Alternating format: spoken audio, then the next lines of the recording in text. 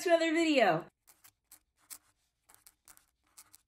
For today's video, I wanted to make an updated video of something I had filmed about 2 years ago at this point, and that is how I meal plan for an entire month. Now, when I made this video 2 years ago, I had said in that video that I had been doing this for about 2 years. So I've been doing this for 4 years at this point. I have a system down that works, but I am still constantly learning new things. So if you guys are not familiar with my channel at all, I make a meal plan for dinners for the entire month at a time. You can see this is February's. It's a little chaotic because it's no longer February and I need to redo this. Basically, at the very end of the month, I sit down and I write out meals for dinner only. I don't do lunch or breakfast because that is too much for me, but I just focus on dinners. And I plan out what I am going to cook for dinner every single night for the entire month. And I have found that this works for so many reasons. I think the biggest reason being it completely eliminates that guess of, what are we gonna have for dinner tonight? What do you want for dinner tonight? What do you wanna eat tonight? I cannot imagine how annoying that question would be. I have not had to hear that question for over 4 years. Another huge benefit of trying to meal plan your dinners for an entire month is if you are planning on cooking that often, you are not eating out nearly as much. Now, I do know, before I go any further, I do know everybody's schedule is different. Some people do not have the physical time to cook a full meal 5 nights a week. I get that. That's perfectly fine. If you want to try something like this, planning a day to eat out is okay. That's totally fine. You can do that. But by planning it, you are not getting to Tuesday and being like, I don't want to cook anything. Let's just go to Jimmy John's or something. And you can say, I don't really want to cook anything, but I already bought the groceries for this meal tonight and everybody's been looking forward to this meal all week because they saw it on the calendar and they know that's what we were planning on having. So let's save our money and cook the food that we already have in the fridge. This is also great because then you are going to the grocery store significantly less and you are sticking to your grocery list significantly more. Also doing this, our supply of recipes that we have and meals that we can cook has expanded so much because I am constantly purposefully trying to incorporate new recipes to try, and I'm also rotating the meals more often. I can say with almost 100% certainty that in the past 2 years, 95% of the meals that we have for dinner have not been repeated more than once every other month. Meaning, if I plan on having chicken Alfredo for dinner, the absolute earliest I had chicken Alfredo for dinner the last time was 2 months ago. And we have enough recipes and enough varied recipes that we could eat something different 5 nights a week for 2 months straight and not repeat any meals. And that's fantastic because then you are not getting burnt out on recipes. You are not getting just generally tired of recipes. You aren't getting complacent with recipes and saying, I have these 5 that I like, so I'm just gonna make these every week. Just those 5 repeated again and again and again and again and again. You challenge yourself when you sit down and do this because you're like, okay, I have to fill up an entire month and I wanna try to do it without repeating the same meal within a month. And I know for a lot of people that is very difficult. When we started out, I was writing down the meals that we were eating on like an actual physical calendar that you would hang up on the wall. And I would write in pen on the calendar days, like what we were eating. And looking back on those, the first year that we did this, every month, at least 5 recipes repeated themselves because we just didn't have that many recipes to not repeat a recipe in a single month. I mean, you have to start somewhere. What I'm going to do for this video is sit down and show you from start to finish how I plan for the entire month, what steps I take to fill an entire 30 days worth of recipes. Don't look at this and think that it is something that is never obtainable, or that you could never do it, so why even bother trying? This is something that I've been working at for 4 years. It is going to take time. By all means, if you want to start meal planning, meal plan a week at a time. That way you have 7 days you are looking at, and it is significantly less scary that way. It gives you an idea of, okay, I can do this. Now let me try meal planning for 2 weeks. So I'll plan this week's meals and next week's meals and see how that goes. Work your way up to a month. I don't think doing more than a month is really wise, because even just planning for a single month, things get switched around on this board constantly, and that's okay. But let me clear off this board, switch the camera angles, and get into showing you exactly how I plan my dinners for an entire month. All right, so here is my empty calendar that I use. I've upgraded recently to a dry erase calendar. I used to have a chalkboard calendar, which I loved, but I used it so much it became unusable. So now we have this beautiful dry erase one. So once I have erased last month's meal plan, the very first thing I do is fill in the new month's month and days. Once that is done, I mark out the days that I know ahead of time I am not cooking. That includes days that we are eating elsewhere, days that we just plan on having leftovers, and for us, we only plan on not cooking 2 days a week. So every Sunday, that's a rest day. I usually never cook on Sundays, so that is a leftover day.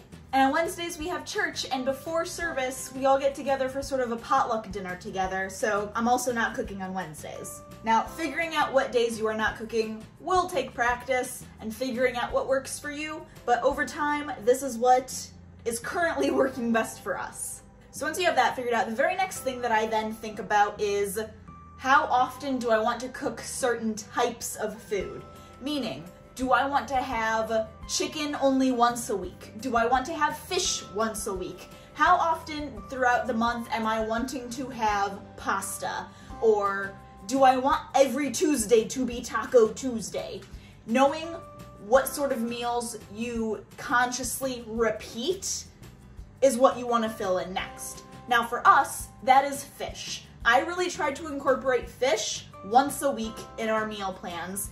And over time, it just happened to work out best that we cook fish on Fridays for no reason. It just ended up working out the best way that it was on a Friday. So the next thing that I do is I fill out all of my Friday meals with fish recipes. Also, because I have all of these fun colored markers, I like to designate all of my different recipes as like different colors, so at a glance I know like what's a new recipe, what's a side dish, what's the main dish, and all of that fun stuff. So I'm gonna start using more fun colors now.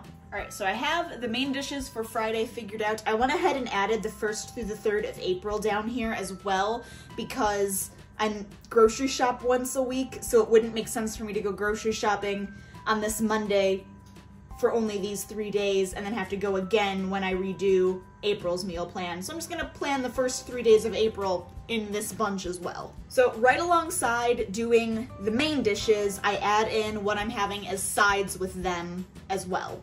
You're gonna notice that during the majority of these meals, we have salad with it. So that is going to be a very common side. After I have that figured out, well actually technically before I do that, what I do is I will go to my freezer and take an inventory of all of the fish and meat that we have in the freezer. That way I know exactly what we have already that needs to be used up. And typically then if I have any fish in the freezer, I will incorporate that into these Friday dishes, which in the case I had 2 pounds of salmon in there, which is what these 2 recipes are. At this stage I combine 2 different steps, and that is filling in recipes that use the meat I already have in the freezer, and filling in new recipes. I really try to do a new recipe every week at this point because I have a lot of cookbooks that are just sitting there otherwise, so I need to start incorporating them. Typically, I will fill in the new recipes first and see if any of them need to use the meat that I have in the freezer already. Also, my writing is not going to be very clean because I can't lay my hand down on this and write with having everything like this. Typically, I have all of this written out on a piece of paper like this ahead of time, and then I fill in day by day so I can just lay my hand as I write. Can't do that the way I'm showing you, so just you'll have to bear with my very rough handwriting. Now, the placement of where these new recipes are, for the most part, is random. I am filling out this meal plan knowing that I am home every evening. It's completely under my control of what days I want to put it on because it doesn't matter that much. So now looking at the rest of these days that I have open that I need to fill in with something, I'll take into consideration the meat we have in the freezer that we need to use up, and I will make sure to incorporate those in places. I will also take into consideration what is already on this board and the ingredients that go along with that. Keep in mind, if I know from experience that certain ingredients go farther and I have leftover, how I can incorporate those into other different meals.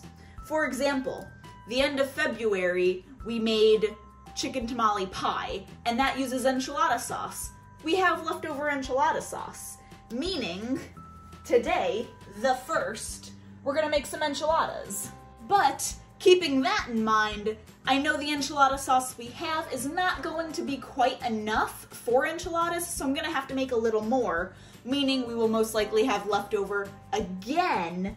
So what I'm going to do then is, over here, we're gonna make some homemade pizza, making sure that at least one of those pizzas is a Mexi pizza where the base is enchilada sauce. And that will help use up the rest of the enchilada sauce that we have left over. And don't worry about it being nearly 2 weeks later because enchilada sauce keeps. That's totally fine. So looking at what we have in the freezer, what we need to use up, we do have some leftover chicken breast in the freezer. So I'm going to make some baked mac and cheese because we also have elbow macaroni in the cabinet with some chicken breast on the side and salad. We also have half a bag of raviolis in the freezer. So I'm gonna make some ravioli soup. We also have brats in the freezer. Another thing that I'll look at is this smoked pork shoulder that we are doing on this Tuesday. That is going to have a lot of leftovers.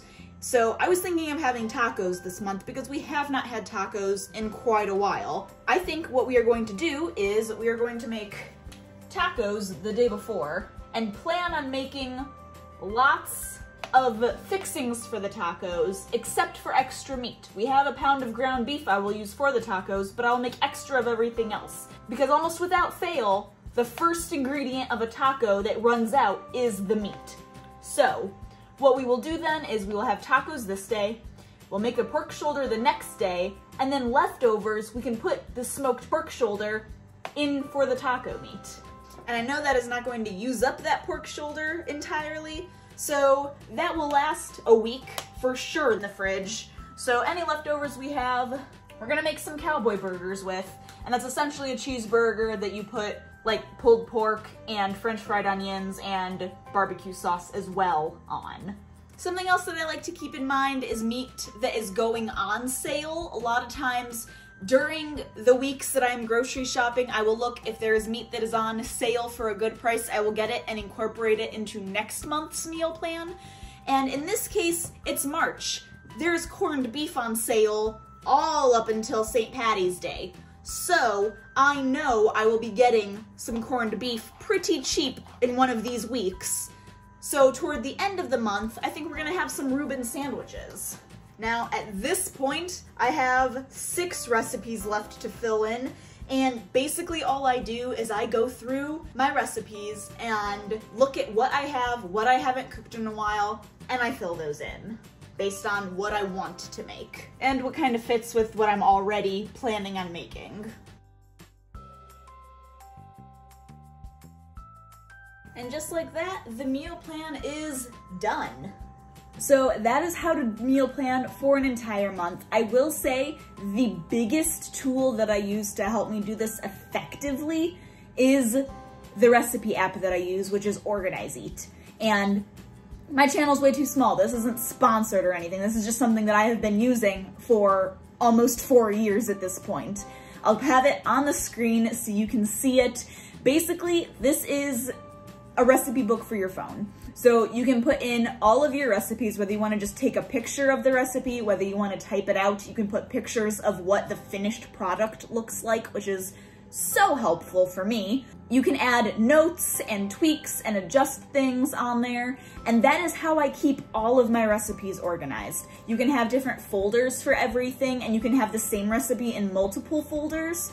So things like teriyaki salmon burgers that I am having later on this week that you saw me put in there, that is in my fish folder and my sandwich folder because it is a sandwich. It works so well for keeping things organized. Then also, I will put in, there's a little tag section that you can put tags. So some recipes, I will have tags that say Thanksgiving. That way when Thanksgiving comes, I can just put into the search bar Thanksgiving, and every recipe I have that tag in will pop up, so you know all of the good Thanksgiving recipes that you have, without having to have like an actual folder for that.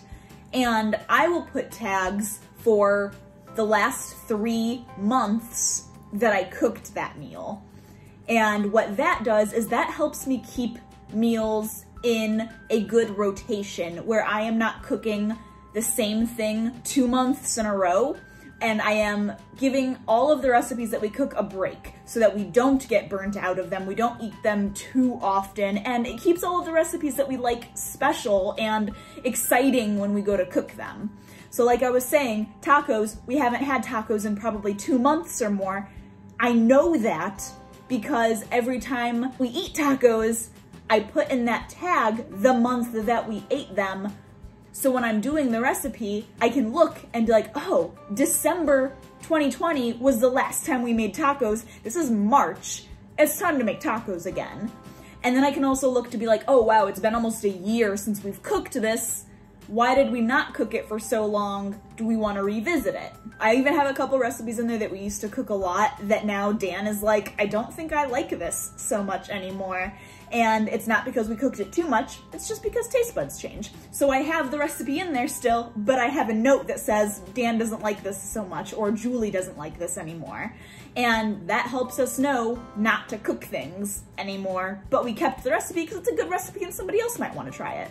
This is a huge help with this app, is you can put notes for meals you are trying. And that is such a big help because if you try, especially if you are trying a new meal for the first time and you cook it and everything and you sit down and you eat it and you're like, this is good, but we definitely should have added more salt to it. Or this is good, but the recipe called to cook the chicken for this long and it definitely did not need to cook that long. All of those notes will help you make the recipe that much more delicious the next time you cook it, if you want to cook it again. If you don't write those down, when you go to revisit the recipe, you won't remember, so you'll cook it the same way again, and it'll suck again, and then you just will pass it off as being a bad recipe, which it's not. It can be improved. So Dan and I make a point every time we make a new recipe, if there are little things we want to tweak about it, I will type down what those different notes and tweaks and adjustments are. That way, when we go to do it again, I have all of those notes and we can incorporate them and the recipe then tastes really good. And then finally, the very last thing that I do when I make these meal plans, which I didn't show you on this example because I had already done this before I filmed this video, is I do it on these a lot when I take a piece of paper and just make something quick and like sketch it, write everything out to figure out what I'm making. Once you have the whole month filled out of what you are cooking for dinner, look it over to make sure that you aren't cooking something too similar, too close together. Like you don't want to have tacos one night and then do fish tacos the next night and then chicken tacos the night after that. As much as I love tacos, that is a bit overkill. And then you also maybe want to try to avoid having pasta very often. So you need to look at your recipes once you had everything filled out and say, okay, ooh, we're actually having spaghetti this day and shrimp scampi 2 days later. That's a bit too much pasta too close together. So let me move spaghetti to this day instead, and I'll switch those two recipes around. And little tweaks like that just to get it as diverse and as balanced as you can. Every palate is different, Every preference is different, so you might be totally fine with having a ton of pasta because currently that's all you know how to cook, and you don't want to ruin a bunch of recipes because you're trying to cook things just so you don't have pasta, but you don't know how to cook anything other than pasta. It's totally fine. Start where you are.